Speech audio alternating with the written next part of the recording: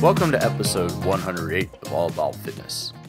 With this podcast, I try to do episodes that are evergreen, meaning you can listen to them any time of the year or later on in future years. But for this episode, what I'm doing is I'm doing a little tribute to some of the most important people in our lives. That's right, it's Mother's Day week. So for Mother's Day 2018, I'm going to pay a little tribute here to those women who do a lot of work. Whether you're a spouse, a son, a daughter, you know that at some point a mother has played a significant and very important role in your life. It's important to remember that parenthood is not a solo sport. It really isn't. Being a parent is actually one of the toughest challenges we will ever face. And that's not to say that it's a negative experience. In fact, it's completely the opposite. You know, for me, and I don't know about you, but for me, sometimes the hardest part about being a parent is that when I see my kids pushing back, when I see my kids, kind of breaking the rules a little bit, that makes me happy. I want my kids to be independent thinkers. I want them to kind of do things for themselves. I want them to make some mistakes. I want them to find out, just how to make things happen on their own. We try to establish rules, and you know what? Sometimes you got to push the rules a little bit. But then as a parent, I need to know that my job is to teach them boundaries. My job is to teach them how to get along. And that if you want to be an active member of society, of a family, of anything, that you need to conform to what the expectations are. So that's kind of where, for me, some of the challenges of parenthood come in. And I don't mean that in a negative way. It just is I want to foster that creativity. Yet at the same time, I also want to teach them how to be a part of the greater good. When I was a kid growing up, I was definitely very independent. I pushed back quite a bit. I didn't always like being told what to do. Sometimes it worked out well for me. Other times, well, let's just say, now that my kids are in elementary school, sometimes when I go into the office to do something, I always feel like I'm there in trouble, like I'm going to be getting a stern talking to from the principal, when all I'm really there is just do some paperwork or take care of something for one of the kids. But just walking into a school office still brings back some interesting memories for me. Here's the thing about parenthood. We're all just kind of making up as we go along, aren't we? Yeah, there are some resources about, cognitive, emotional, and motor development, as well as suggestions from the quote-unquote experts about what we should and should not let our little angels do. But I know that if you have young kids, there have been times when you just give them your phone or give them your iPad or stop by that fast food place and, you're getting them just something just to kind of occupy them a little bit so you can get a few minutes of peace and quiet. There's absolutely nothing wrong with that. Come on, folks, let's face it. That occasional fast food meal for our kids is not going to harm them in the long run. And if it gives you 15 minutes of peace and quiet while they play with whatever piece of plastic comes in a little box along with a bad burger and crappy fries, well, you know what? You deserve that 15 minutes. But one of the most important things about being a parent is having a sense of community, of having friends and neighbors who you can share experiences with. Maybe you plan activities together. And this is where exercise, which is my area of specialty, this is where exercise can play an important role because it creates opportunities for social interaction. Whether you're a new parent or whether your kids are getting ready to get out of high school and maybe move on to that next phase of life. Let's face it, exercise time is a chance where you can reach out and just communicate and connect and be with other people going through shared experiences. One of the things I love right now about a couple of the classes that I teach is just being there. You're there with a lot of other people about the same age, and they're all going through the experiences. I have a couple of women taking a couple of classes I teach right now who are getting ready to have their first kid. And it's really fun to see how other women in the class are connecting with them and sharing advice and giving tips and everything. Sometimes it's solicited, sometimes unsolicited. But being active together is a great way to strengthen existing friendships. It's also an excellent way to build new ones. And if you're a family, finding opportunities to be active as a family, whether you go for a walk, you go to the playground, you go out to the park, that's your role. That's your job as a parent to establish those healthy behaviors, to set those healthy habits up. So for this episode of All About Fitness, I want to pay tribute to mothers, and I want to also pay tribute to the families because yes, mothers play a very important role, but it's a whole family. And if you're a single parent, you have a network of friends. You have people that you're working with as well who I know are very important for you.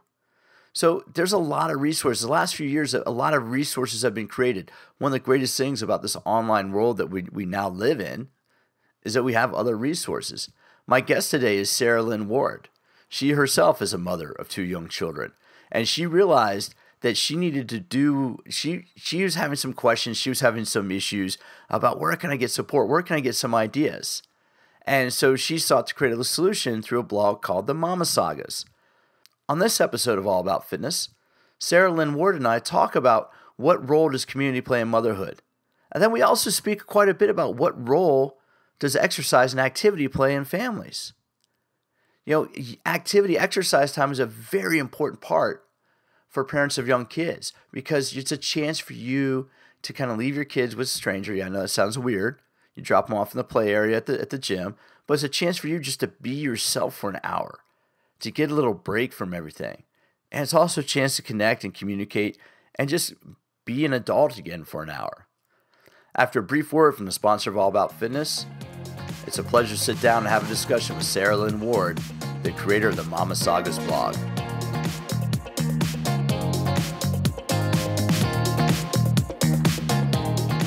What is part bench, part balance trainer, part stability ball, part jump box, and all results? The TerraCore by Vicor Fitness.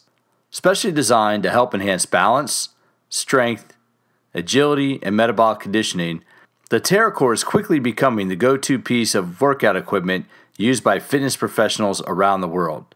Whether you're training to earn that 8-figure contract or just trying to get in better shape, the TerraCore will help you achieve results you never thought possible. TerraCore by Vicor Fitness, the shape of things to come. Go to www.vicorefitness.com and use code AAF, that's All About Fitness, AAF, to save 20% on the purchase of a TerraCore.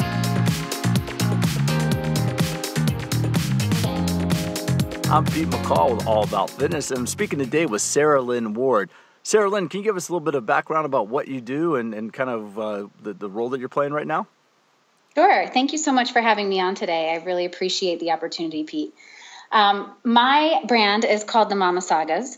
I have arrived here at this point in my career in a very unique way, and I feel very proud of the fact that I've had a very diverse career leading up to now. So I have 12 plus years in the fitness industry as primarily a Pilates instructor as well as group fitness instructor. I was also an editor and brand manager for an online fitness resource. That kind of parlayed into a writing career and a career in media as well. So I now, at this point in time, have combined all of that experience into my role as the editor of the Mama Sagas. And the Mama Sagas is a brand that celebrates the raw, imperfect beauty of motherhood and provides 2 basic things that I always felt were lacking for moms, which are, number 1, community in a non-judgmental, inclusive kind of environment. And then number 2, expert solutions and quick, palatable advice that was research-based, but delivered in a way that was understandable and approachable and non-intimidating. Well, let me ask you that. We were just talking about this before we hit record. I think our kids are about the same ages. My older daughter's about to turn 6, and my younger daughter turns 4 this year. What are the ages of your kids? Yeah, I have a 5-year-old. She just turned 5 last week, and a 2-year-old. Okay, so yeah, relatively same area. Do you think there is, do you think there's a lot of judgment on new moms in that first year? What are some of the pressures? I've seen it as a husband and a father. But what are some of the pressures that a new mom, and some is probably underlisting it by a lot, but what's it feel like as a new mom in that first year? Well, and I want to be clear, judgment can come in many forms. There can be judgment from external sources, and there can be plenty of internal judgment too. Moms, I think that the level of mom guilt that new moms feel is something you can't really comprehend until you get to be a mom. It's so interesting how quickly that mom guilt descends, because what I always say is parenting is the highest stakes game out there. I mean, we all want to do the best we can do and raise our children in the best way possible. But the reality is none of us know what we're doing. So, everyone, you could seek out the advice of as many experts as you want. But in the end, you have to trust your instinct to know what is right with your child. And I think because there's so many voices trying to chime in and say, breast is best, or, vaccinate or don't vaccinate or whatever, all of these different polarizing conversations happen, it can be a sea of advice, either solicited or unsolicited, that can be overwhelming for moms. And it can be hard to listen to our own instinct and trust the research, because, there's also just a lot of it out there. And so it's hard to know if what the information you're getting is trustworthy or if it's based in science. And so it can be very tricky. It's, I think what new moms need the most is a village of people around her that support her in her decision to seek out the information that will empower her to make the best decision for her family. And that's going to look different from family to family, but also child to child. As you know, with 2 kids, I mean, the 2 kids are so different from one another. What works for one might not work for another, And I'm just giggling about that, because they both came from the same place, but they, are extremely different. And I think that was our experience as new parents, was that you do feel this pressure we have to spend the money to get the best. You have to do this, you have to buy this, you have to buy that. And what I've told friends of mine now, I'm like, look, the only thing you want to buy new is maybe a car seat and a crib. Everything else is going to get destroyed.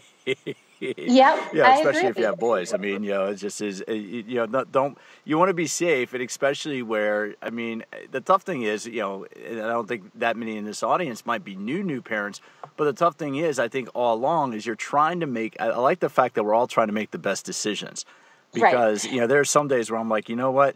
My goal is just to keep you alive for the day. Let's keep. I try to break it down at that, and obviously, you do some stuff. But there are times when you're like, how should you? Is there any suggestions for how to feel with kind of that guilt?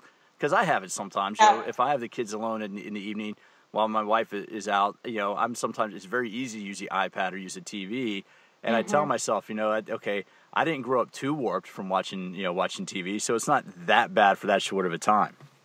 Right. Yeah. I think it really comes down to picking your battles. And every day that choice that you make of which battle you're going to pick is going to be different, because I think the best thing that a parent can do to try to relieve some of the guilt is to be flexible and to be forgiving of yourself, because first of all, like I said, no one knows what they're doing. Number 1. Number 2, we're all doing the best that we can. And number 3, what we think works might not work next time, and it might not work, the time after that. And you have to be able to adapt to the situation in front of you, and what that requires of you in that moment is going to be different. And one of the best pieces of advice that I got from my sister-in-law, who has 3 kids, was that, she was like, I always used to tell my oldest child, this is the first time I've ever been a mom. Mommy's new at this. Mommy's just learning. So you're going to have to bear with me as I try to figure it out, just like you're trying to figure out all the rules of being a kid. So I think that's important. But I think that candor, I think kids, from what I've seen, kids appreciate honesty. And one of the things that I want to ask you is, what was your biggest surprise about being a mother, Saralyn? Like, what was the thing that you just were like, even though you thought you tried to get in, and no one can be ready. It's such a change in your life that you cannot, there really is no way to prepare. But what was the one kind of like, oh man, this is a lot different than I thought? Yeah, actually, there were a couple big things. First of all, the thing that no one ever prepares you for or tells you about, I think for women in particular, is the identity shift that comes with being a parent. All of a sudden, you're almost immediately, as soon as you meet your child for the first time, your priorities shift, your perspective shifts. I remember feeling like this, like your heart is walking around on the outside of your body.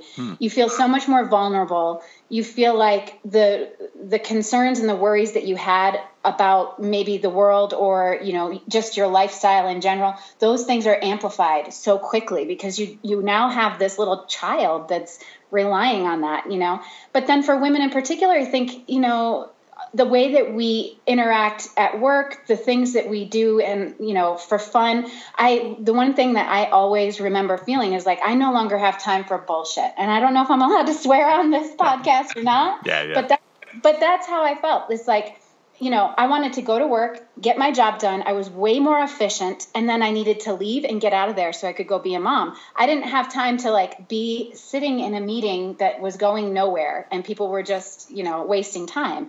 It's like you don't have that luxury anymore to waste time.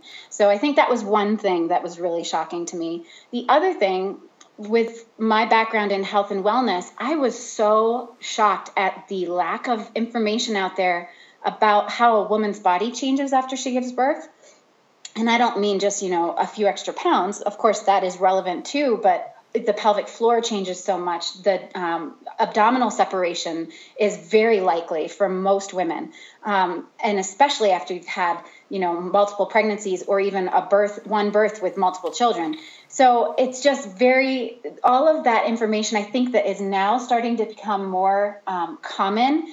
When I was 5 years ago, even just giving birth to my first child, it wasn't as easy to access or to find. And so I was shocked that no one prepared me for that. Well, and it was kind of when my wife was pregnant with number one back in 2012, she was teaching a couple nights a week at one health club in downtown San Diego. And a couple other women came up to her and actually started taking her class because they were pregnant as well. And they told my wife that they felt kind of not empowered, but just encouraged to exercise during their pregnancy. And I have video, and I'm sure you probably do the same thing, but I have a video of my wife teaching like the last week of her pregnancy right before, because she was kind of like, she wanted to do it. We've had friends, and I'm sure you've had too, who are instructors that taught right up until the end. So it becomes, I don't really understand it, but it becomes like kind of this badge of honor. But it'd be kind of funny, Saralyn, because I'd be on the other side of the gym working out, and I'd watch people walk by the studio, and they would kind of stop. They'd stare at my wife, and then they'd bring a friend over, and like, because she'd be teaching with like just, she was, 9 months pregnant. Yeah, same. but she developed this friendship, and even though a couple of the moms moved away, and as things happen, for the first year and a half, 2 years, they were really close. Especially for that first year, my wife would organize walks at least once a week, and everybody would get together and go on like little walks and workouts. What role does fitness play in that first year? I mean, how does that? And I don't mean just from a physiological standpoint, and we'll talk about that, but more because you talk about your blog building community. What role does fitness play in building that community? It's huge. I think, and I like to look at fitness in the first year as an opportunity to have some me time. This is how I view it personally, but it's an opportunity for me to have me time. So for me, a lot of times if I was going to a class or working out with a friend, somebody that I really enjoyed being around and had that company, having that company with, that would also build me up and fulfill me and provide that sense of community and support that I was so needing at the time. So I think fitness can play several different roles. The other thing that I think is so important to express for new moms, and especially moms who may be pregnant and are looking ahead to that postpartum period, what you expect of yourself has to change. In that first year, it's so, you kind of feel like you're walking into this dark room and you have no idea where the light switch is. Like there's no way of knowing what your body's going to feel like after birth, because you don't know what the trauma of labor is going to entail for your body until you're in that moment. And then almost inevitably, everyone I've talked to who's had a child is shocked by how different their body feels right after. And one of the things that was surprising for me, I breastfed both of my children. And the first time around, I did a whole year. And I didn't feel like my body was familiar and felt like it was back to where it was prior to being pregnant until after I was done breastfeeding, because those hormones are still in your system. You still have relaxin in your body pumping through your body while you're breastfeeding. So there's not a lot of, information out there that supports women in realizing that the postpartum fitness journey is going to be very different than her fitness journey ever has been before. And I think starting slow and small and building up, walking right away. Movement is good. So as soon as you have the baby and you can walk around, you should be walking as much as possible. When your doctor finally gives you the clearance to exercise, you need to start small. Don't just jump right back into things, because you can actually do more damage if you just jump right back in. So I like to think of it as a blank slate. So it was hard for me, being a fitness professional, after giving birth, to feel like I had no strength, I had no endurance, I was winded, I felt like my body was still healing and still recovering, and I had to change my mindset, and I had to tell myself, you know what? Think of it as a blank slate, so that you're starting from square one, sure, but you can rebuild it to be anything you want it to be. So you just have to start laying the foundation in those early weeks and early months for the kind of fitness that you want to have going forward.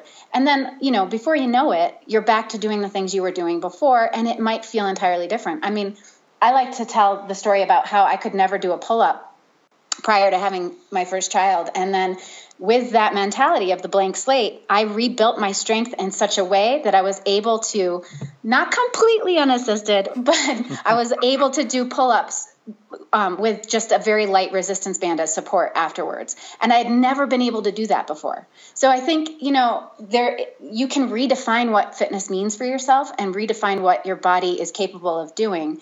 And you might just surprise yourself. I think the important thing is not to compare yourself to where you were before, because your body is different. Well, and the one thing that comes to mind, Saralyn, is, how did giving birth, how did that change your perspective about your body? Because you talk about starting with a clean slate. Did that give you more confidence in what your body was capable of?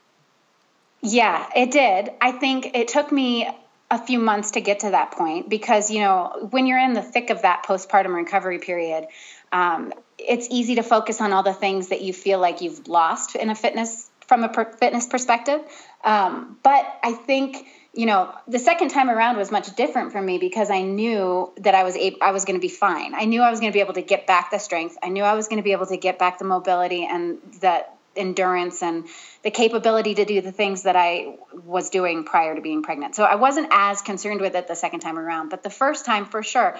I think, giving birth is a very empowering event. And I should also, it's a little different when a mama has a C-section. That can be traumatic to some people because maybe she wasn't expecting it and, she didn't get the birth experience that she wanted, and it doesn't feel as empowering to some people.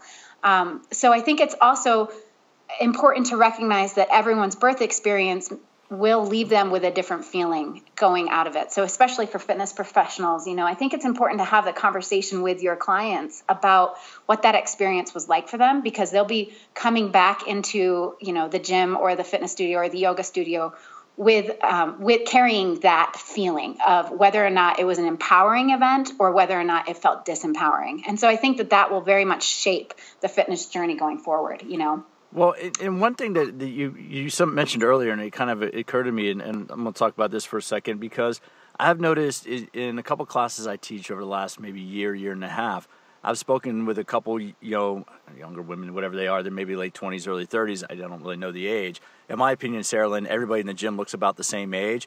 You put your hair, you put your hair back in a ponytail. You're wearing workout clothes.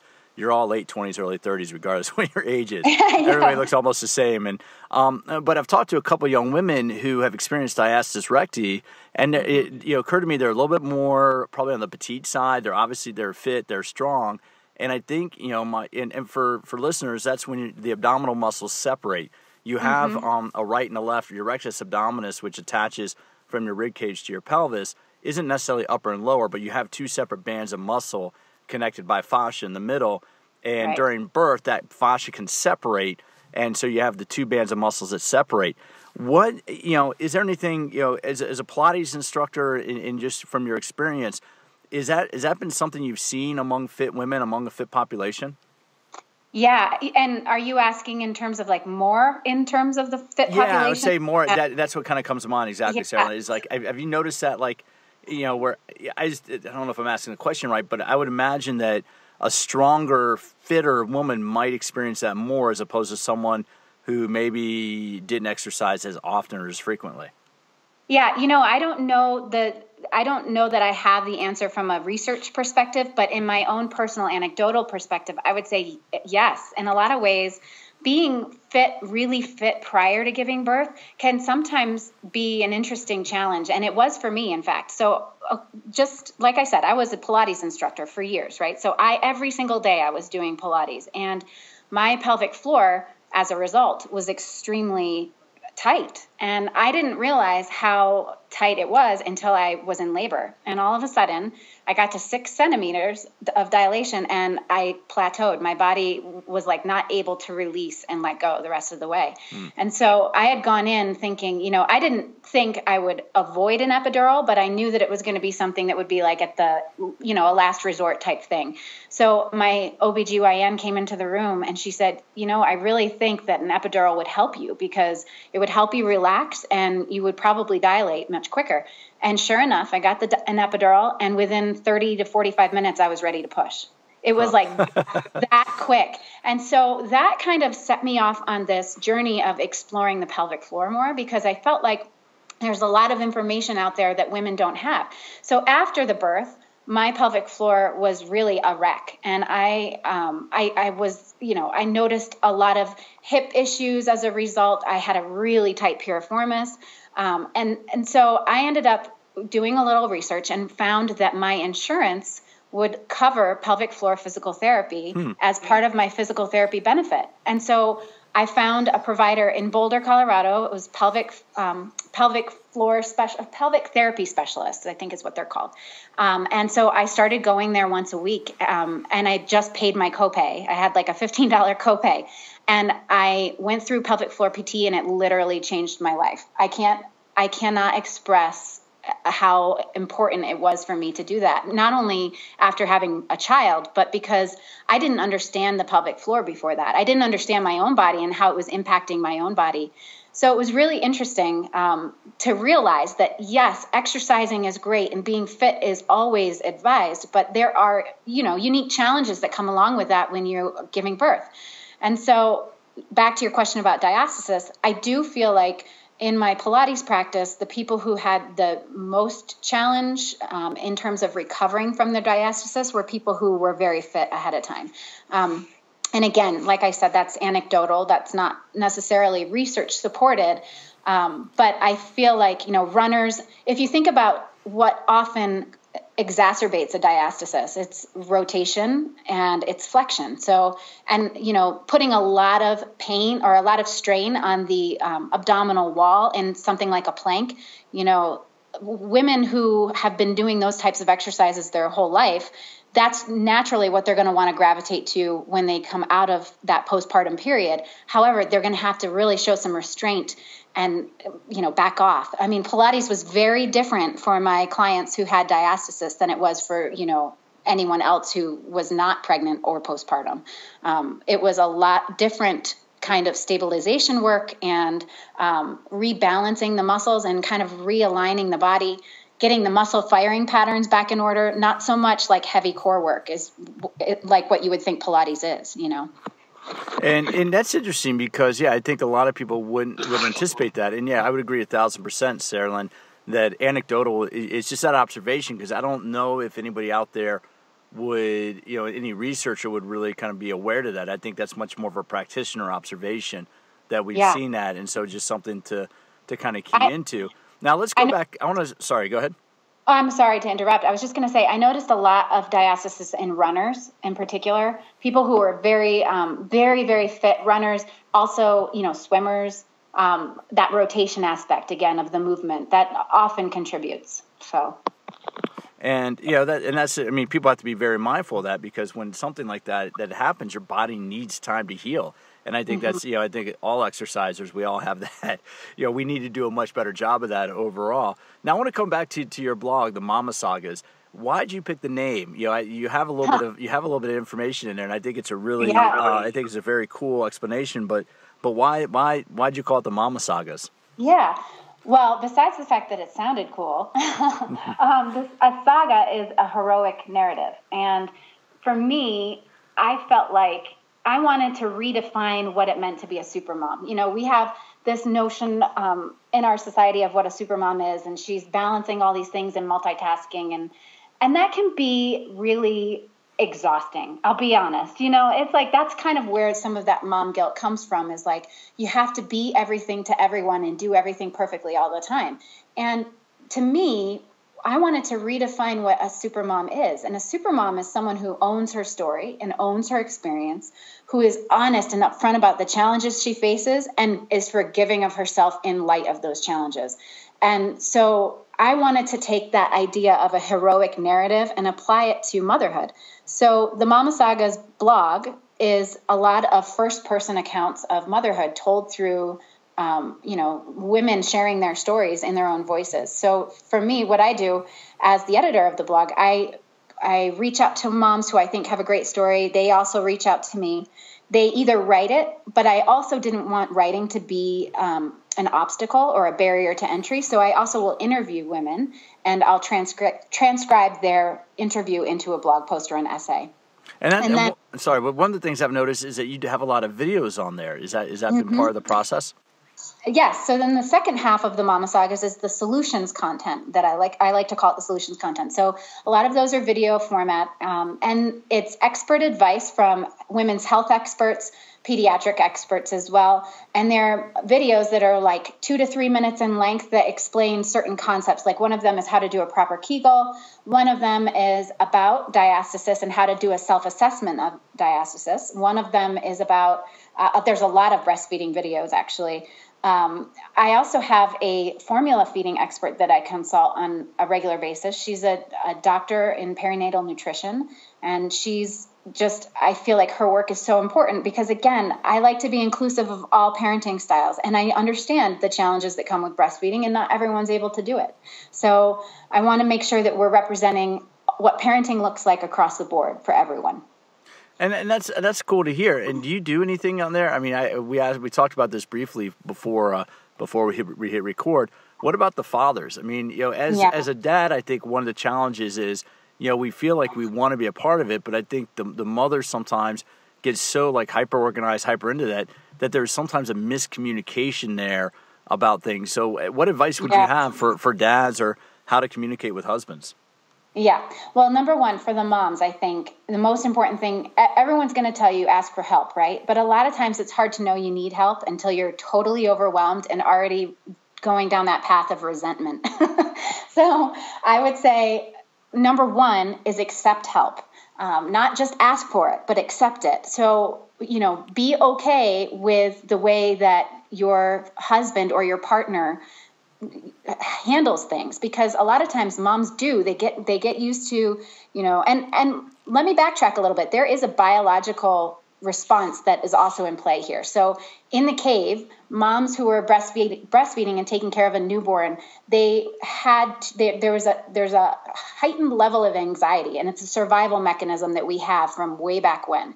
So that is normal. It's normal for moms to want to, they call it perseverate. They like being on top of everything all the time, always wanting to make sure that things are done exactly right, taking care of the baby, answering every single cry. That anxiety is built into our biology. So number one, it's recognizing that and understanding that that's something that we're going to have to deal with. Now, on the other hand, the rational brain can also help you accept help. So if your partner wants to help, we need to give them space to figure out what works for them. I think it's really hard because, we know what works for us in terms of calming a crying baby, but dad or your partner, they need to figure that out for themselves. And so giving them the space to develop a relationship with the baby is so important. Well, and I think, sorry, but I just kind of chime in there. I think sometimes it's, from my perspective, just from watching it, my advice would be to a mother that feels a little bit like that is let us know, because a lot of times it seems like you might have, it seems like my wife has everything handled. I'm like, oh, well, she has everything handled. I don't know. I don't know what she needs. Like if I try to do something, I'm like, I don't need you to do that. I'm like, well, tell me what you need. It's just like, I don't have that ESP. If I could read minds, I'd be doing something much different and we'd be living a much different lifestyle. But, it really is. I just sometimes I want to do something and taking out the trash. OK, that stuff is all well and good, but I can't read minds. So I do need somebody to communicate, what you need me to do. And I'm more than happy to do it. Yeah.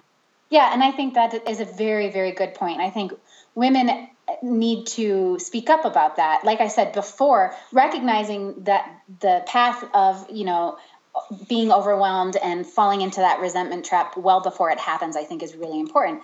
For dads, I would say the best thing that they can do is be proactive and don't wait for her to ask for help. Just jump in, say, I'm taking the baby for an hour. And one of the things that always gets frustrating for moms, I think, is like, as soon as the baby starts really crying and is inconsolable, they'll want to hand the baby back to mom to breastfeed or to calm the baby or do whatever. But it's like, bear with the baby for just that hour. Set a time limit. Come to that time limit together and say, I'm going to take the baby for 1 hour. You go do what you want to do. Take a shower, take a bath, take a walk, go out with your girlfriends for an hour, whatever it might be, and commit to it and commit to sticking through that 1 hour, no matter what the baby throws at you, because she needs that time just to be able to feel human again and to feel like, she is still some version of who she once was.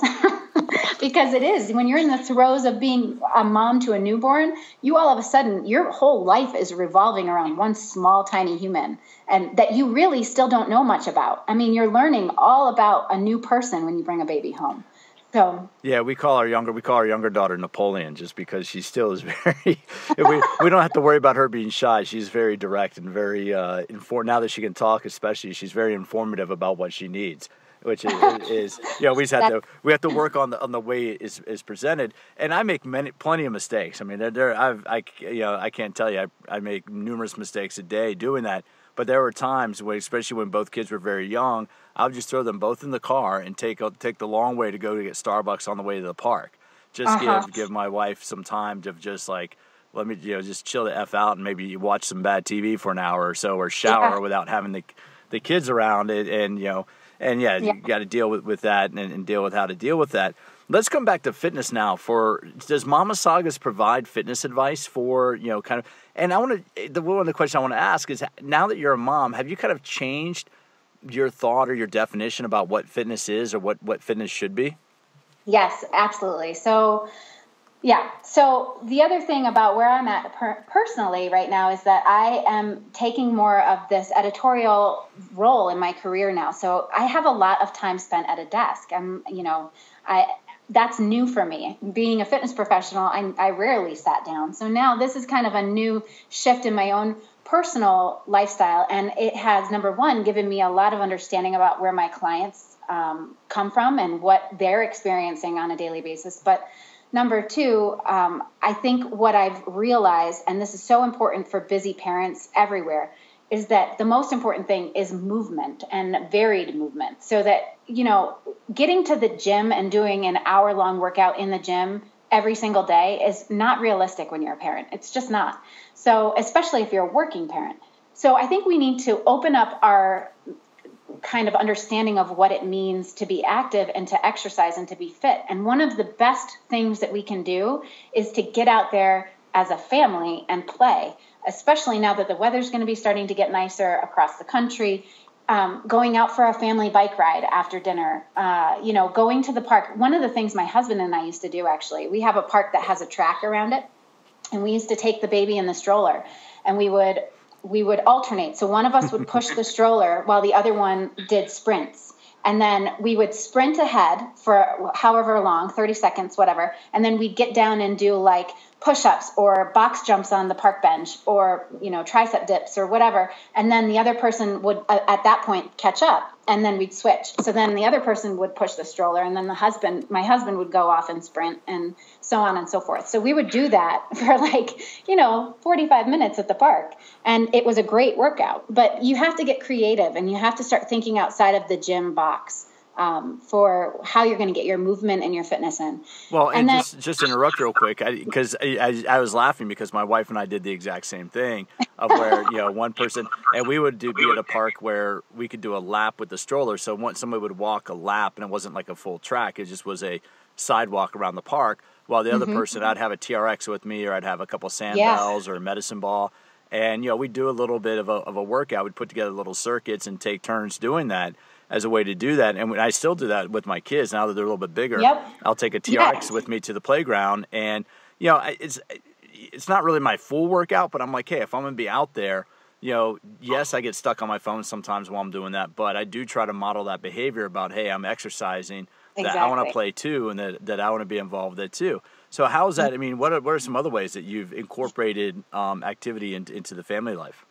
one of the things that actually we love, there is a yoga channel called Cosmic Kids Yoga. It's awesome. It is so great. She basically does 30-minute yoga workouts that are all stories. So she tells a story as she leads you through the poses. Is that on YouTube?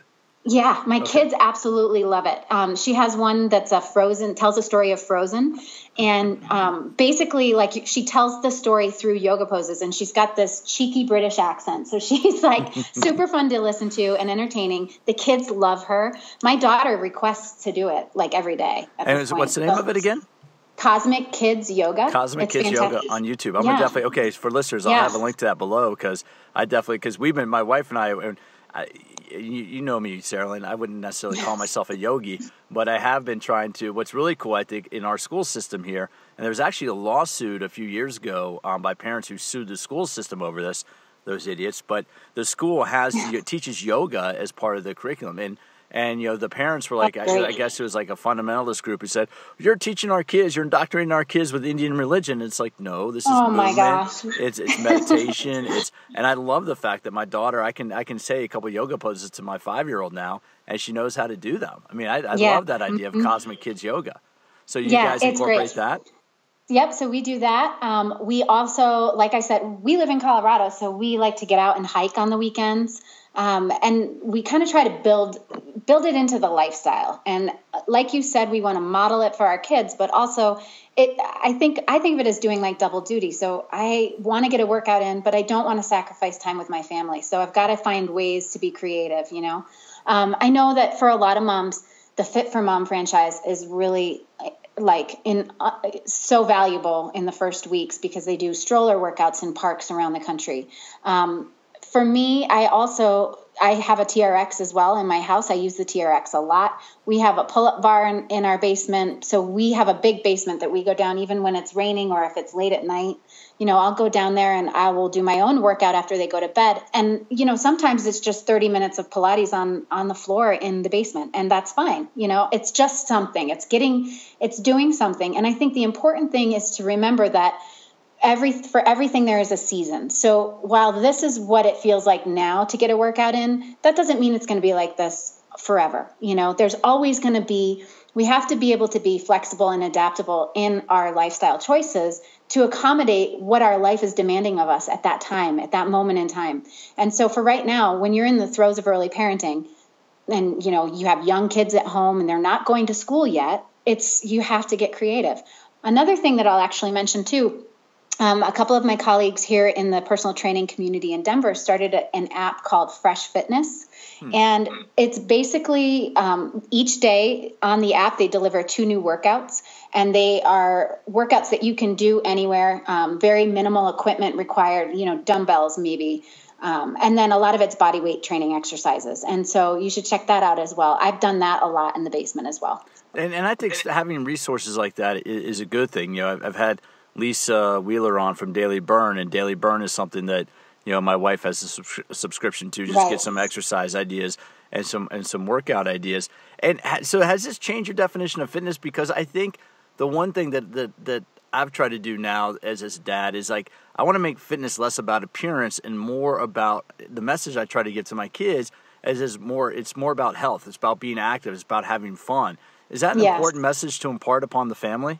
Absolutely. I couldn't agree more. I mean, I feel like for a long time, so I grew up in a gym. My mom was an aerobics instructor. So I used to go to the child care center in the gym for as long as I can remember. By the time I was in middle school, I was taking her step aerobics classes. So for me, I always thought fitness was going to the gym and you do a class or or it's a leg day or whatever, Yeah. And then all of a sudden I realized that it can't just be that, because if it's only that, then we're limiting who can participate in fitness, number one. And we're also limiting, the value in other things. There is so much to be said about playing with your kids. I mean, you think about when we were young and we used to play kick the can outside, or we used to go play sharks and minnows. All of those games, they're still playing in preschools. There's no reason why we can't play that with our family, Playing tag is a great way to get your heart rate up. So I think it just comes down to redefining what fitness means, and also just, trying new things with the family, going out and going skiing or trying new athletic pursuits. I think that's a really good message to send to our children. And then also for me, fitness is about staying healthy so I can be their mom as long as possible. It sounds a little, a little sad, but I want to live for a long time. I want to be around to see them do amazing things in this world. And so for me, fitness is about sustainability. Well, and it's interesting just to agree with you there. That's exactly what I tell my daughter. I was older. I was 40 when our first was born, so I'm in my mid 40s now. And I tell my daughter that's why I exercise. I want to stay healthy and be able to play with you, as you get older. And I'll go mountain biking, and she's still working on learning to ride her bike. But I'm like, look, when you get a little bit older, you're going to go mountain biking with me, and I want to be able to, I want to be able to share that with her. And so this is a question I want to ask because I think this is an important thing. Is it okay for a mom to be selfish when it comes to making time for exercise, and why? Yeah, I do think it's okay. I think it's okay for a mom to be selfish when it comes to making time for herself. And whatever that means for her is whatever that means for her. And for some moms, that definitely means exercise. And, I think it's important that we as moms always take some time for ourselves, not only because it helps us feel better, but it actually makes us a better parent because we get out of that trap of resentment. We get out of that trap of feeling like we're only serving, dinner to children all day long or cleaning up dishes or whatever it is that you feel. It's important that we have some semblance of who we are as people. So taking time for yourself is a necessity. And for a lot of people, that does mean exercise. But I want to be clear that doesn't mean that you have to, I think for some people it turns into guilt. Like I didn't make it to the gym. And it's not about that. It's about what is it that makes you feel happy, that makes your body feel good, that makes you feel healthy. And, for a lot of moms here in Colorado, like in my group of friends, they'll go for a mama ski day, so it's like they're not going to the gym to get their exercise. They're going to leave their kids with the grandparents for the day or whatever, and they're going to go take a few runs. So I think it's about finding what it means for you and taking that time for yourself. And if it means going to the gym, then great. That's, then do that. But there's lots of different ways to achieve that goal. Well, and to wrap up the conversation here, to start bringing it to a close, we had this conversation, we had a little chat the other day, Saralyn, and this was kind of a fun little thread. What does it mean? I mean, you talked about being a fitness instructor. What does it mean to be an instructor, and why is it such a, we talked about it being hard to step away from, and for people that are listening to this, I try to appeal to a general consumer audience, and maybe for somebody out there listening who's thought about being a fitness instructor, it doesn't matter if you're a little bit older, you can still learn how to do that. Let's talk a little bit about that because you've talked about you're looking at making a few changes and starting to teach more. How's it been not teaching after years of teaching? We'll talk about that a little bit because I think it's so interesting to hear. Yeah, so I taught full-time for 12 years, and then this past year I've taken a hiatus. And in all fairness, I needed a hiatus. Teaching it's a mentally, emotionally, and physically draining endeavor because you invest so much of your time and energy and feelings into the people that you're teaching. That's precisely what makes it tiring, but also what makes it so fulfilling because the relationships you develop with people, the fact that you can see the light bulb go off, the fact that I can help someone understand their body better so that they can make choices, not only in terms of diet and, lifestyle, but choices in terms of how to stand, or they'll notice all of a sudden something is feeling a little bit tweaky or twingy. And so they'll make a change in how they're standing. And they're like, I never would have thought to do that if you hadn't taught me how to properly align myself, and it's those kind of things that as an instructor, we feed off of because it's like you're making a tangible difference in someone's life, not only in the long term, but in that exact moment when they start to feel that kind of confidence and empowerment in their body. There's nothing like it. So yeah, I'm feeling the itch to get back into teaching again. And even if it's just, a couple hours a week, I need to get back into that teaching environment because it's like kind of, you get addicted to it. You like to help people. You're there as a service to other people. And it's just, there's nothing like making that kind of positive impact in someone's life. And how don't the classes sort of develop their own community? Have you noticed that over the years that you try to do some things, but they always develop their own community. How cool is that to see? Yeah, the classes develop their own community. And then also when you're working one-on-one with someone, I mean, some of my clients I worked one-on-one with twice a week for, 5 years. That's more than I saw some of my best friends. You become very close to those people, and you stay in touch with them, and you bring them gifts when they have children, and it's all of that. It's that interpersonal relationship. And that's, again, going back to one of the first questions you asked me. That's why it's so important to have that kind of community in your life. When you're a parent, it's important. Fitness can give you that. It can give you that community. It can give you that sense of belonging and support that you so need as a new parent.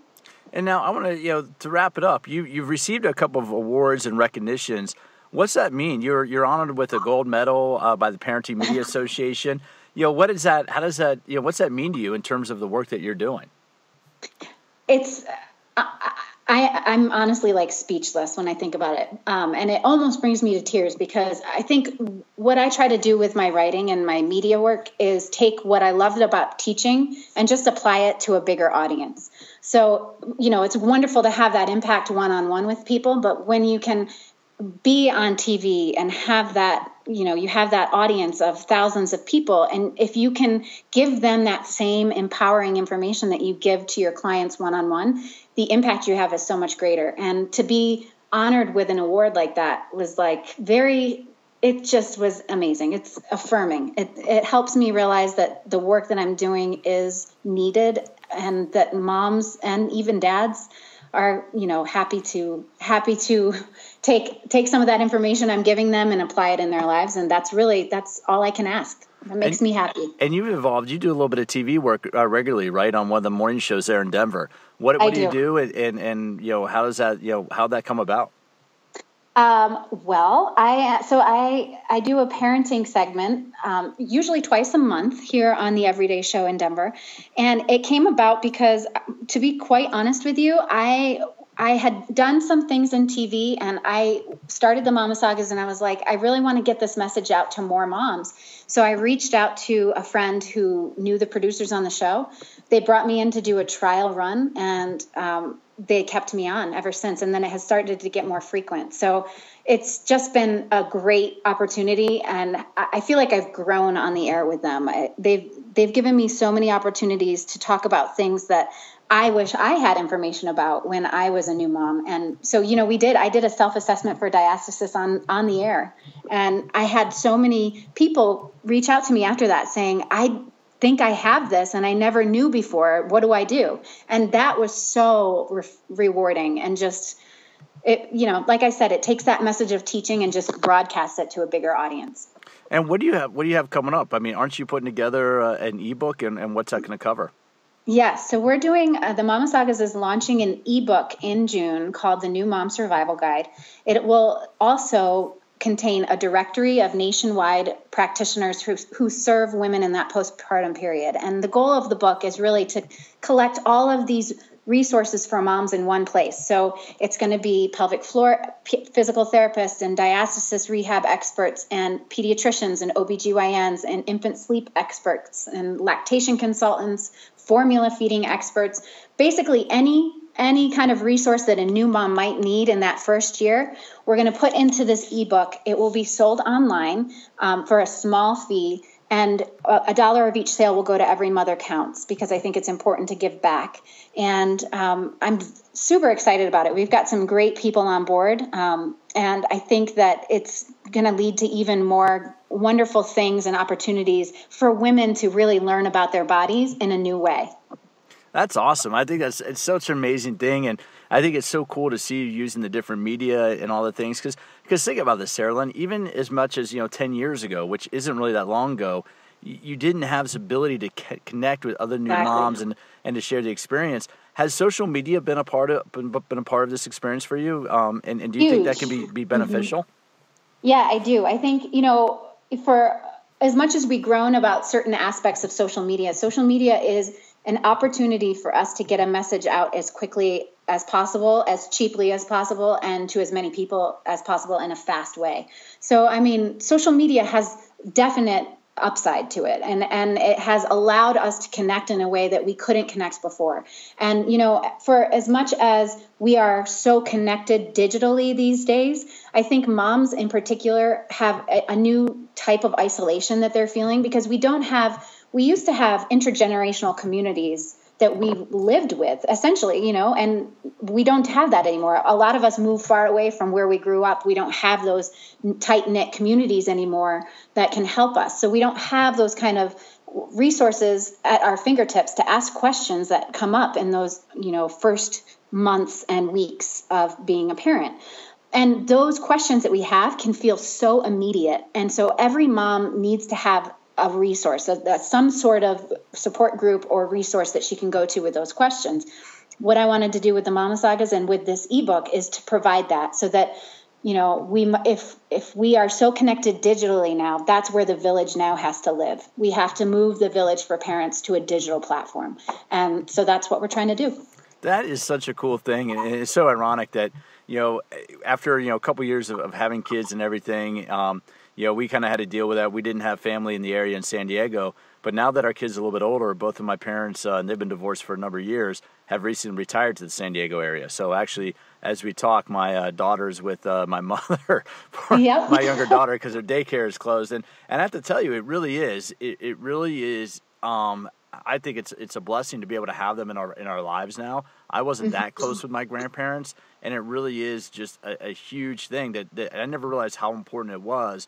But now, just seeing my kids interact with my parents is really kind of a cool thing. And Yeah. do you have that opportunity with your parents? No, well, so we live in Colorado, but all of my family is on the East Coast, and the same with my husband. So we are very far from family. So I think that's part of the reason why I ended up starting the Mama Sagas, is because I really was out here by myself, you know, and as soon as, you know, dad goes back to work, you all of a sudden are like home with this newborn. You don't know what you're doing. You don't know who to ask. You know, it's like, what do I do now? So I remember the very moment I had the concept of the Mama Sagas was at 3 a.m. I had a baby who had reflux, and so she was very fussy and very uncomfortable. And I just remember thinking, who can I call right now? My pediatrician's not going to be there. You know, like I can't call my lactation consultant. What do I do? I wish there was something that I could access from my phone and get some answers. And so here I am, fast forward 5 years later, and I'm making it happen. That is such an awesome story, and I'm glad we're finished up. So Saralyn Ward of the Mama Sagas, I'm going to have the contact information down below. Do you have, besides your blog, do you have like social media that people can contact? Yeah, absolutely. So you can reach out to me on Facebook, of course, LinkedIn. Well, Mama Sagas is on Instagram and Twitter as well.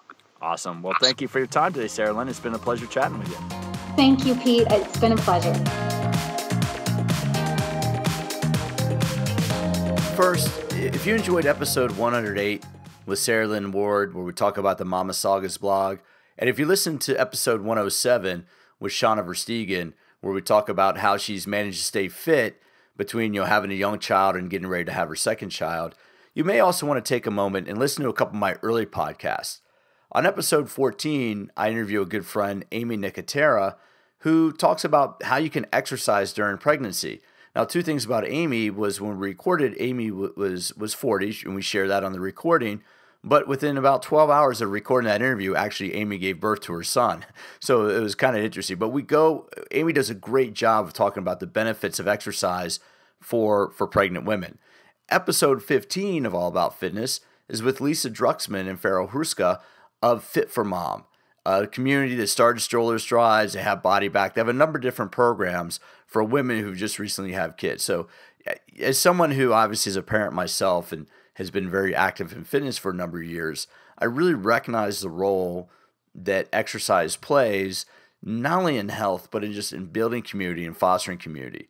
You know, right after, you know, we had our kids, my wife had done a terrific job. You know, first of all, when she was pregnant teaching group fitness, she got to meet a few of the women in her class who were also pregnant. And they formed friendships that have you know, been really important and been a critical part of being a parent of young kids. And you know what I'm talking about, where you get together and you work out. And yeah, it's a little bit about the activity, but you know the deal, man. When you got a young kid pulling on you, yelling, especially when they're really young and they can't verbalize, they can't talk, sometimes you just need that social interaction with other adults. And my wife would do that. She would organize, walking, they'd go for walks around Balboa Park in San Diego with 3 or 4 women from the health club she was teaching in at the time. And it became a very important part of that. So part of what I want to do with this blog, or not, this isn't a blog, this is a podcast, right? I'm speaking into a little microphone. I'm not typing. One of the things I want to be able to do with this podcast is highlight some of the ways that exercise plays a role in our life. Traditionally we think of exercise, we got to lose weight, we got to look a certain way, but I'm trying to highlight how exercise can actually enhance our life from other points of view. Meaning, how can we build community? How can we develop friendships? As you heard Saralyn and I talk about, it's the most amazing thing about being a fitness instructor. If you are a fitness instructor, if you are a trainer, you know what I'm talking about, where it's almost like an addiction, right? There aren't too many jobs out there where people look forward to seeing you in the day. If I'm teaching a group fitness class, I'm very well aware that if you're coming to my class, you're giving me an hour of your time. And I owe it to you to make that hour special, to make that hour beneficial. And it does become a rush. There have been a couple of periods in my career where I haven't taught a class for a period of time for whatever reason. And you miss it. It really is. Saralyn and I talk about that a little bit, where you miss that opportunity because you're having a positive impact on people. And for those of you who take classes, if you're not a fitness professional, understand that you play a very important role every time you show up in that class. You do. You are there. You're there in that class, and you don't realize the power that vicarious experiences have. And what I mean by that is, if you're a young parent yourself, and there might be a new woman in that class who's coming back to her first exercise class after giving birth. Or maybe, you're coming back to that class and somebody's going through a shared experience. One of the most powerful things that happens in group fitness is people are looking around and seeing other people like them being successful. And it's a little, for me, I like sharing some ideas on parenthood. I like having guests on like Shauna and Saralyn and Amy and Lisa Druxman. I like having those guests on to share ideas, but understand this. None of us are doing parenthood perfectly. All right. I can guarantee that. There aren't too many guarantees in the world, but I can guarantee that absolutely none of us are doing parenthood perfectly. We're all trying to get through each day.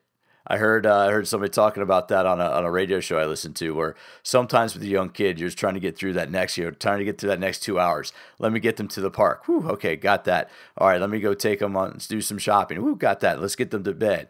So none of us are doing parenthood perfectly. We're trying to get through. We're trying just to make it work. And I chafe at that because you see so many different people out there. You got to do it this way. You got to do it that way. Folks, the only thing we have to do perfectly with parenthood is we put them to bed at night and we wake them up in the morning. That's about the only perfect thing we can do. We're going to make mistakes along the way. What we want to do, though, is make sure we make the right mistakes and that we learn from our mistakes. I've had coaches tell me, I've had bosses tell me, you know what, mistakes can be acceptable, but what's not acceptable is repeating the same mistake twice. And I love that quote. You're going to make mistakes, but just don't make the same mistake twice. Learn from your mistakes. And that's what parenthood is. Parenthood is we're trying to figure out what works and what doesn't work. There are so many things I enjoy about being a parent. And there are, so many things that really, it's like, oh my God, I did not realize how tough it would be. No wonder, for those of you out there whose parents are like, when are you going to have a kid? When are you going to have a kid? No wonder our parents want us to have kids. They want us to go through the same experience we put them through. On this episode, hopefully you got something out of that conversation with Saralyn Ward. I got to know Saralyn a little bit through a project we both worked on a few years ago. And like a lot of people, in the industry, we connected through social media. And over the past few years, I've been really impressed with what she's done. She's a media spokesperson. You heard her talk about that. She has a couple of regular segments in Denver, her local market. And I watch some of her segments sometimes when she posts them on her Facebook page. And she's been somebody who's really, really, I've noticed, she's caught my eye. And she's done some great work. She's doing some great work. She's very professional. She's very outgoing. She's doing a good job of building a community around being a mother. around being a parent. And she and I were talking about that a little bit too. Do we have the same thing? It's funny. I just think guys, we bond and we connect in a different way with other guys, and I don't think I think for women, and I don't know, maybe I should pull my foot out of my mouth right now, or put my foot in my mouth right now. But I think women, there's a tendency to be more community-based in their efforts around things like that, where guys, it's always like, oh, I can handle this. I can do it myself. There have been times where I've been in a store with both kids blowing up, and somebody's like, do you want a hand? I'm like, no, I got this. I got stuff everywhere. I got one kid with a wet diaper, another kid having a meltdown. But no, I don't need any help. I got that. I think that's a little bit of difference where, sometimes women might look out and look to support one another and accept that support. And that's what Saralyn is trying to do. She's trying to create an online community where people are there to support each other and root one another on. And if I can give a little bit of voice to that, if I can help her get a little exposure, if you haven't paid attention to the Mama Sagas yet, if you haven't followed Saralyn Ward, I really recommend it. She's doing some really cool stuff, and she's a terrific person doing just some great work in the fitness industry. So this ends it. Last episode 107 was Shauna Verstegen talking about, again, being a parent and exercising when you're pregnant and having a young kid. And Saralyn Ward, episode 108, we're talking about just the role that community plays in motherhood.